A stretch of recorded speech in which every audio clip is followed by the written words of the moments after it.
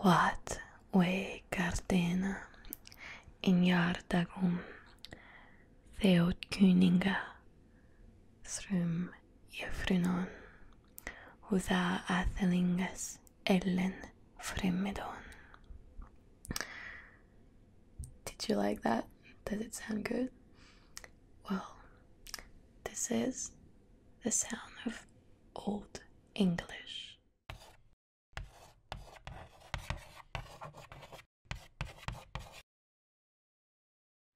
Hello everyone, I am Elise and this is a softly spoken ASMR video. Tonight I thought it would be nice to talk about the sound of Old English. Old English is the oldest form of English and it was spoken up to 1100 AD. This period covers the coming of Germanic invaders, the fall of the Roman Empire, and the Norman conquest in 1066. It is, of course, very different to present-day English, so it is impossible to understand it without studying it. You would think it looks and sounds a bit like German or Swedish. Tonight, I am not going to talk about its grammatical or syntactic features. I am simply going to speak about its sounds. How did Old English sound like? How to read Old English? Well, Old English was first written with the runic alphabet. Runes were probably used up to the 10th century, and we find runic inscriptions mostly on stone, jewelry, or weapons. However, they started being replaced by the Latin alphabet from the 7th century. So, let's take a closer look to the Old English alphabet. A, ash, B, C, D, F, E, F, J, H, I, L, M, N, O, P, R, S, T, U, Win, X, Y, and Thorn. As you can see, there are some differences with the alphabets we use now. For example, the letter ash. The letter ash is actually a grapheme which was used by scribes to write the diphthong A-E, and after a while it just became a letter. Now, what about thorn and win? Except the fact that they have pretty cool names, there were actually runes which were kept because their sound was not represented in the Latin alphabet. Finally, the letter F which comes from Irish writing, was interchangeable with the letter thorn because they represented the same sound. So, how were these letters most likely pronounced? Let's start with the consonants. In Old English, there are no silent consonants. This means you have to pronounce every consonant written. Luckily for us, the letters B, T, L, M, N, P, R, T, and W have the same sound as in present-day English. On the other hand, remaining consonants, which are C, F, G, H, S, thorn, and F, are a little bit different. So we're going to start with fricatives. In Old English, fricatives are either voiced or unvoiced. For example, listen to the sounds v, z. You can hear the sound of my voice, right? Well, that's because they are voiced fricatives. Now listen to the sounds s. You cannot hear the sound of my voice, and that is because these are unvoiced fricatives. So as you may have noticed, the letters V and Z do not exist in Old English. The sounds V and F were both represented with the letter F, and the sounds Z and S were both represented with the letter S. So, how do we know how to pronounce them? Well, simply, when the word starts or finishes with the letter S, it is pronounced S. And when the word starts or finishes with the letter F, it is pronounced F. But in between voiced sounds, S becomes Z and F becomes V. Now, let's move on to the fricatives F and thorn. As I said, these are interchangeable, but they follow the same rule. They are unvoiced at the beginning and at the end of a word, and they are voiced in between voiced vowels.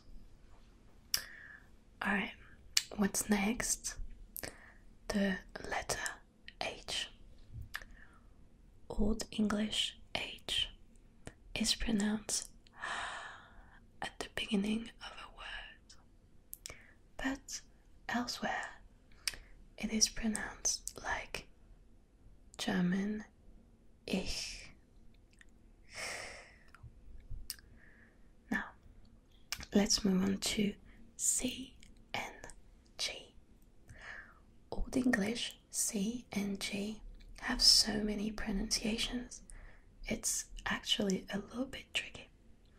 And it's all because of a phenomenon called palatalization. But I will try to make it as easy as possible. C is normally pronounced as in the word cake.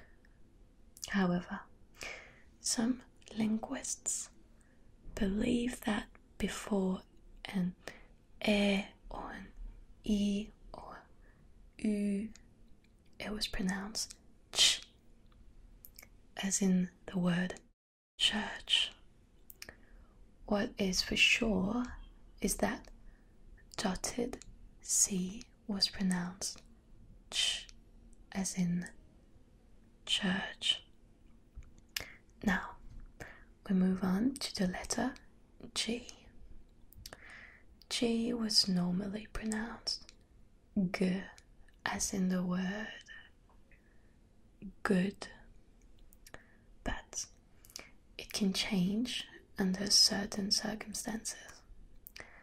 It can be pronounced Y when it's dotted, and it can be pronounced H between voiced sounds, just like in the German Wachen. See, it is fairly complicated, so let's just say that C and G have different pronunciations. Finally, let's move on to the digraph. 2 letters, digraph, SC. When it is followed or preceded by a front vowel. So H, E, I, Y. It is pronounced sh, as in ship. But when it is followed or preceded by a back vowel, it is pronounced sk, as in ask.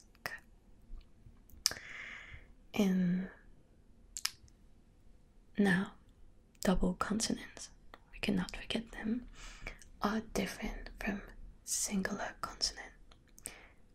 The sound should be held much longer. Now that we're done with consonants, let's move on to the sound of Old English vowels. Old English had pure vowels, which are A, Ash, E, I, O, U, and Y. And it is important to distinguish long vowels and short vowels.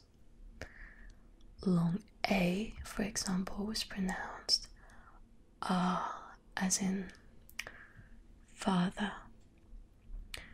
Short A, on the other hand, was pronounced as in card. E was pronounced like a European E, like in the word end. So long E would be E, and short E would be E. Long I was pronounced E, as in the word feet, and short I was pronounced I, as in the word bit. O, whether it was long or short, was always pronounced O. Long U was pronounced oo, as in the word moon, and short U, as in the word but. The Old English Y does not exist in present day English because it used to be pronounced U, like in the French word tu, and the sound U doesn't exist in English anymore. Now, let's consider the digraphs. I-E was pronounced I, as in the short I of sit, and the letter ash was pronounced ah. Now, let's try to read some Old English words. Stan, stone, brother, brother, kuning, king, dotter, daughter, feather, feather, earth, earth, queen, queen, heaven, heaven, goose, goose, sorha, sorrow, yard, year, nicht, night, wife, wife, sonne, sun, moose, mouse, whose, house. It sounds nice, don't you think? Now, I'm going to try and read the opening lines of the poem Beowulf. Of course, I'm not going to read it all because it has more than 3,000 lines. Scholars believe that this poem was written between the 8th and the 11th century. So I'm going to try and find a translation so that you can read it at the same time. So here we go. What way gardena in yardagum Theod kuninga Thrum jefrunon Húða athelingas ellen fremidon Oft skuld shaving shathena threatum Monigum maxum meodoselta ofte exode eoras sythan aris werth fashaft funden hedas frovregebad weox under rocknum weors mundum da och that him agulsthara sitendra